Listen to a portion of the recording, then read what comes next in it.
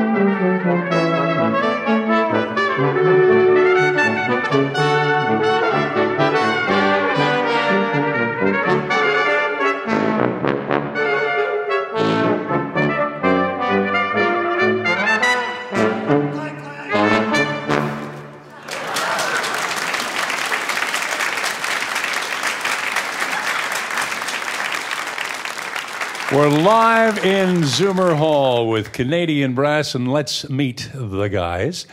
Playing trumpet is Caleb. Say hi. And next to him, playing trombone, Achilles. The man in the middle with the tuba, that's Chuck. And another trumpeter is Chris. And playing horn, and later probably telling bad jokes, is Jeff. And Jeff, I want to start with you because you're sort of the newest member of the Canadian Brass, but you're also one of the oldest members of... What is that story, please? And so I played for 5 years and then met somebody and wanted to leave the road and stay home for a while, so I got married. And then after a few years came back to the group, and then we had a child, and so I wanted to stay home again, but now my wife asked me if I could go back on tour. That sounds like a lot of life stories. Well, we're glad that you're back, and I know you're very excited about being back with Canadian Brass.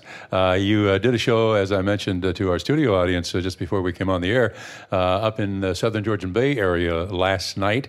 You're on to Windsor after we finish here. And does this mean, and Chuck, I'll ask you this, that we're going to be seeing more and more Canadian Brass shows in Canada, because you've been everywhere else in the world? We have. I think our career kind of led us to the United States first, which is kind of an obvious move, and then a lot of European concerts. And then we added Asia, and it's all kind of a natural thing. And then my wife said, time to come back to Canada. So here we are. And we're ready to You play. guys obviously take direction very well. Very much so. Well, we're here mostly to hear you play some great music, and we're going to talk more as the show goes on about what's happening with recordings and what's happening with future tours and things like that. But I'd like to have you take us back to the Baroque era and tell us what you've chosen. Well, we took two pieces from water music because it's kind of the base of our music. We kind of started there, and we're returning again. Another thing that we're returning to is that it's very timeless music, perfect for 96.3, of course. This timeless entity. Plug. And then we added in this an Italian Renaissance piece, Damigella tutta bella. Now, there's no real good historical reason or even musical reason to put these together, but they just sound wonderful together, so we did it. And the Damigella arrangement was made for us by Caleb, and it has a very unusual ending, as you will soon hear. So 3 works from some era that we put together. All right, it's Baroque music. It's with our special guests live in Zoomer Hall. Once again, Canadian Brass.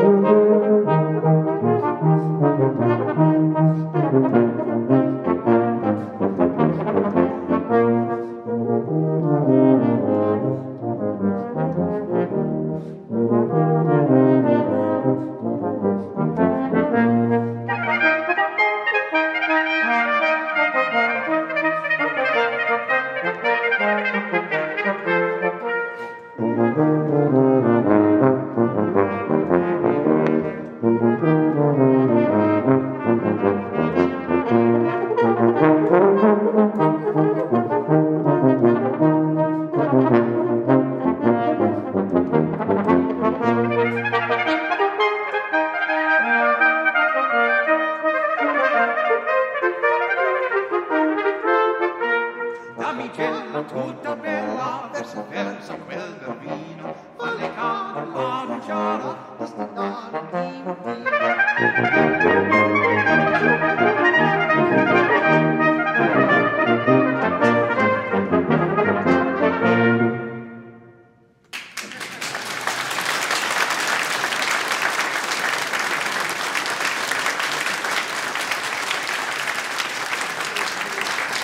Great music and a lot of fun. That's what they're all about. Our special guests here live in Zoomer Hall, Canadian Brass, and there's lots more to come right after this.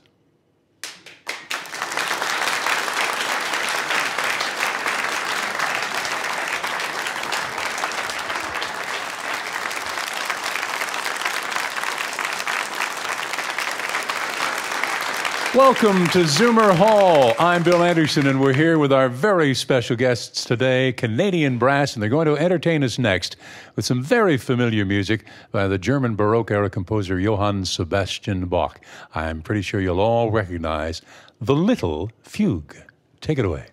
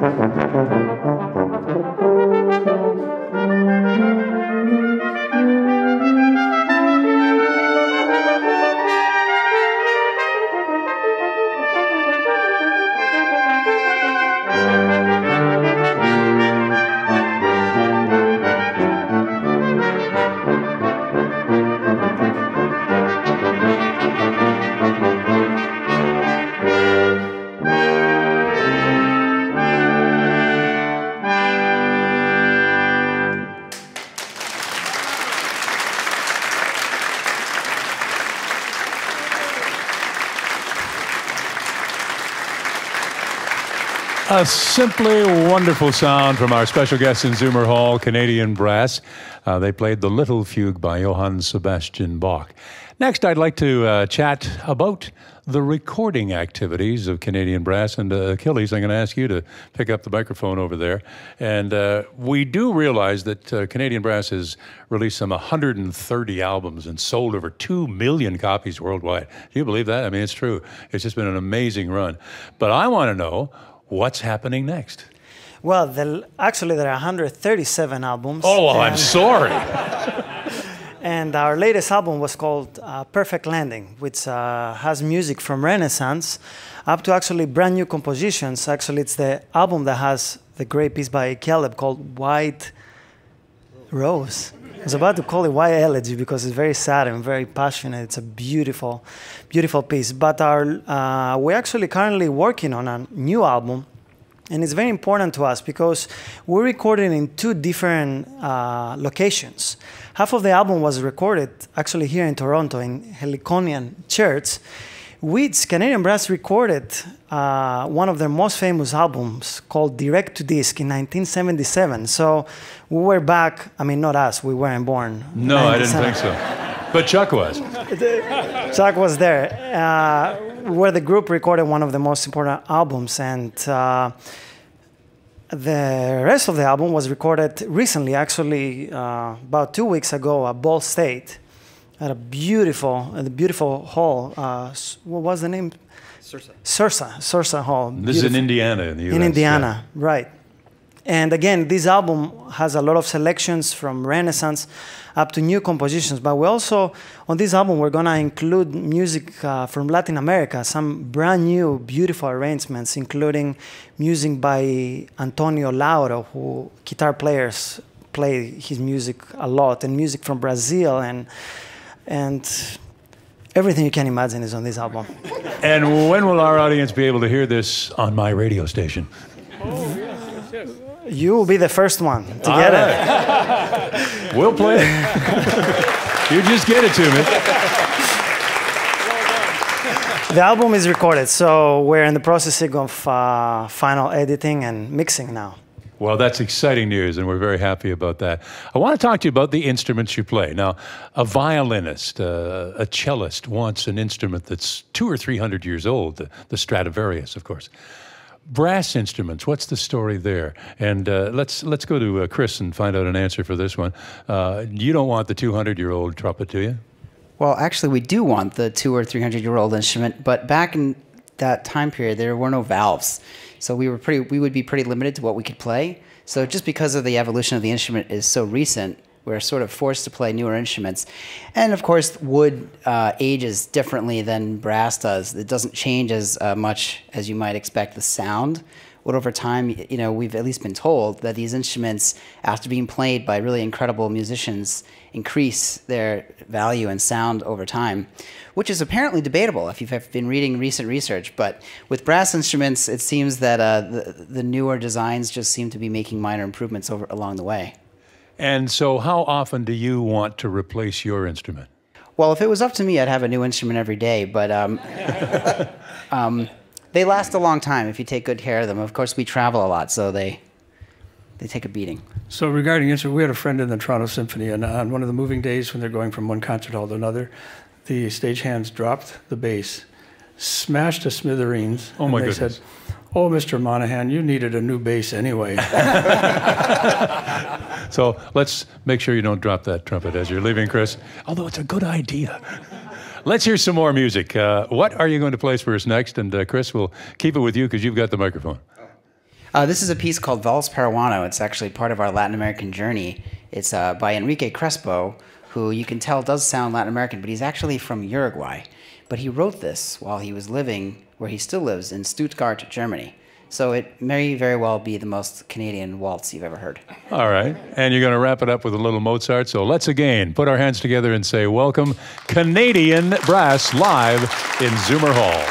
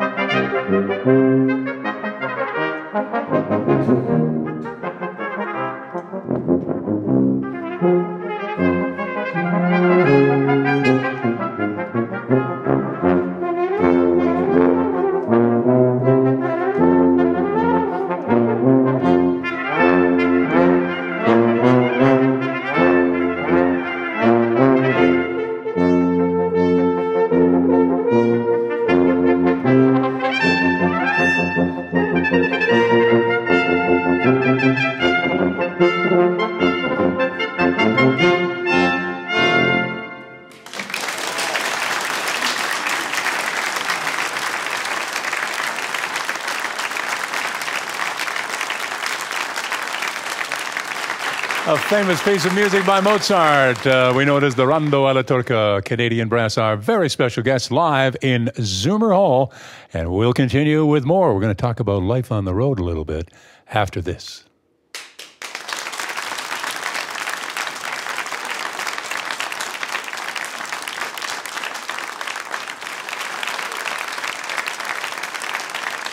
We're live in Zoomer Hall with the Canadian Brass, and they're going to treat us now to their own very special rendition of the classic Amazing Grace.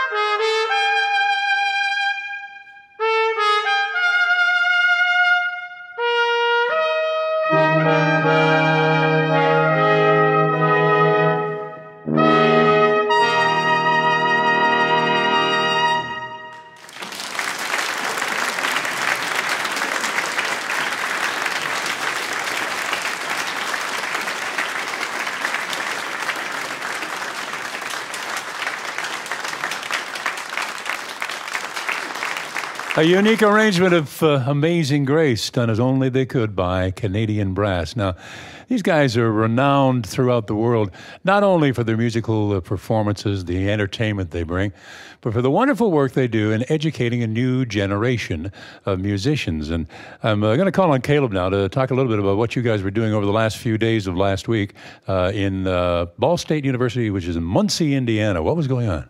Absolutely. Well, not only were we in Ball State for the recording session and some videos, which you'll see soon on YouTube, but we were also working very closely with the students there, the brass students. In collaboration and performance, we played a piece with the wind ensemble, and we also hosted some master classes and coachings. And the thing about Canadian Brass is that education has been a central part of the mission of the group since the very beginning, since 1970. And all of us, 4 of us, actually grew up listening to Canadian Brass. Yeah. Any serious young aspiring brass player grows up with these recordings in their blood. So for all 4 of us, it's a real honor and also big responsibility to continue that legacy. So education is essentially part of every tour that we do, whether it's here in Canada or all across the U.S. or even across the world. And Japan especially, we're in Japan all the time doing educational classes, and it's really great to see, no matter where we are in the world, that spark in young musicians' eyes, and when they're inspired and when they are really motivated. And what is the future? Or in other words, is your job safe? I think so. Yeah, it's been a really great journey, and I think we're going to continue to push education. It's just so important to all of us individually. And there's some great young players coming up, though, aren't there? Absolutely. Oh yeah. It's amazing to see the skill level and how it grows every year as well. And as we heard earlier from Chris, the instruments improving all the time. A future is bright indeed. And Canadian Brass, you know, they've been part of the past. They will be part of the future. You guys do spend a great deal of time on the road, and even couples sometimes have trouble being on the road together. What do 5 people do? How? And I'm gonna start with you, Chuck, but everybody can chime in if you want. How do you guys stay friends, having to deal with the stresses and strains of travel? Well, I'll back up a few years. The group started when you still only had one phone, usually in a room, and very often you had to find a pay phone to even stay in touch with people. Well, that's changed a lot. Now it's easy for everybody to stay in their families. Chris has a young child. Jeff has 2 kids, not yet. And it's much easier now to stay in touch, and that helps a lot with the touring, because we still feel like we're connected where we live as well. And as far as staying friends, we have such a mission in front of us that's the bond. So no matter what else is going on, we have to figure out the next piece of music, the next location, the next people we need to meet. It's constant. So that keeps it vital. It's a constant team effort, in other words. Well, we thank you for making that team effort and making all the travels that you do. And we want you to play a little more before we run out of time on the show today. Chuck, what's next on the agenda? We're going to play Beale Street Blues. Now, that's a little later Dixieland, moved up to Memphis. So it's just right on the cusp of when Dixieland was becoming jazz, that particular moment, a wonderful moment. And then our showpiece, the Saints Go Marching In. We played this for the Queen of England. You all know we played for the Queen of England? Anybody here not know that? Because if you don't, that means you're not on the CanadianBrass.com or Facebook or YouTube. So we did. And that's how long she's been queen. Exactly. So for her, we played the Hallelujah Chorus, her favorite piece, and our favorite piece, Saints Go March In. We simply put them together. So we'll do that for this half. Uh-huh. Okay, and we'll do it for everybody. All right. And the Queen, if you're watching. Ladies and gentlemen, live from Zoomer Hall, once again, make them welcome Canadian Brass.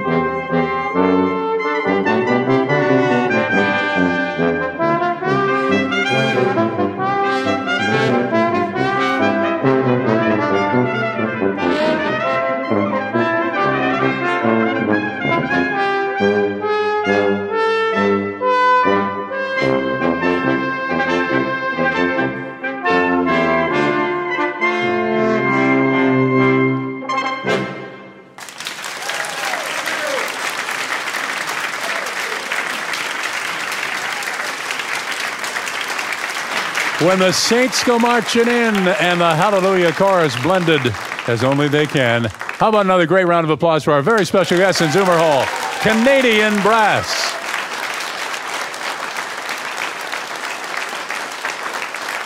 Thank you so much, gentlemen. It's always a pleasure to visit with you. Come back anytime. You know the invitation's always there. And I know that all you folks, both here in the studio audience and watching the streaming online and listening on the radio, have enjoyed our show today. Brought to you by Healthy Planet. Live life healthy. I'm Bill Anderson. Look forward to seeing you next time right here in Zoomer Hall.